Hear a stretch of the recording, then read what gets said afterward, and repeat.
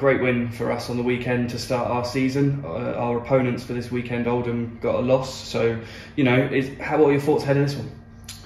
Well, last week's results are relevant to this week's in that respect. Both teams have to restart the engines as we would have done on Monday, get through this week, and hopefully everybody's fit and able to be selected from my point of view. And we'll travel up on Friday in good spirits. It's been a really good week. The two lads that took knocks on niggles on the weekend both seem okay. We're still here after training on Thursday, so we'll probably have a similar sort of squad to choose from as we did on match day one. Like I said, what they do is their business, but we'll be going up there in confident mode. But ultimately, there's one game played, and we know it's a very long season. You talked about good spirits there. Obviously, that was something we talked about a lot during the summer. You wanted to get the personalities in that gel. I know in the interviews I've done with some of the players in pre-season, and even on Saturday, Jack was saying that the group's gelling really well. So you must be delighted to see that.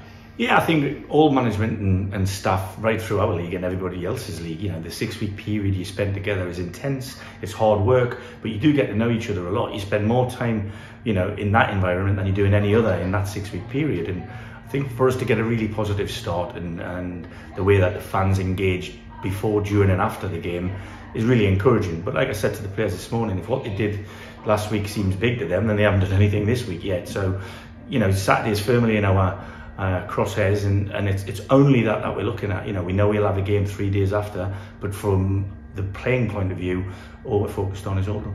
Well, looking at those opponents, Oldham, obviously they did suffer a defeat in their first game, but we know they're a huge club, and they're going to provide us with a big challenge, aren't they? Yeah, I mean, more than half the teams in the division will be disappointed with the result that they had last week. So therefore, just less than half will be pleased with it. So we're in that majority at the moment, but we want to try and stay there. It's a difficult time. Every team in this division give you a different puzzle. Oldham are a huge football club. Let's not forget that. I played there in the top division in England a long time ago, and they won on the last day of the season to stay in that division. So their history is massive. It's a big club, and they'll be smart, and they won't be wanting to turn up, and that happened to them again at all this season. Never mind this week. So let's not forget, there'll be a wounded animal, and they'll come out roaring, and we've got to be mindful of that. And when we get the opportunity to put our game on them, which undoubtedly, hopefully will happen at some stage through the 90 minutes, then we've got to take the best of the opportunities that we get.